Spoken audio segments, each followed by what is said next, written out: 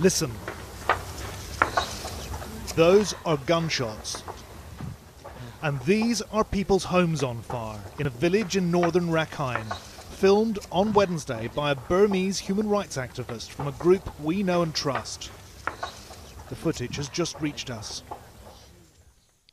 The Myanmar military calls these clearance operations in their hunt for what they say are extremist Muslim terrorists. In reality, it's a scorched earth policy that's driving tens of thousands of Rohingya from their homes. They have lived segregated from their Buddhist neighbours for decades and denied basic rights, apartheid in all but name. Now they're on the run, stateless and friendless and scared. As the Muslim world celebrates Eid ul-Adha, the Rohingya are sacrificing their sons, their daughters, their mothers and fathers.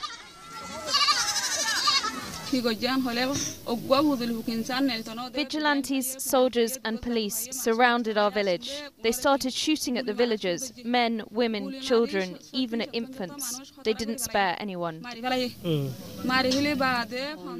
These are the survivors. We have to protect their identities. Around 300 people died, 55 people were injured.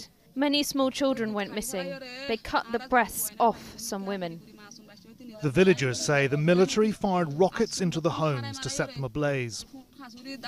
We lost our husbands, our children, our babies. Some of us managed to escape through the rice fields and reached here. All those remained in the village were killed. They burned the dead bodies. They burned the village mullah alive. Sitwe is the Rakhine state capital, the Burmese Buddhists' front line. Here mosques lie in ruin, boarded up, overgrown, no Friday prayers.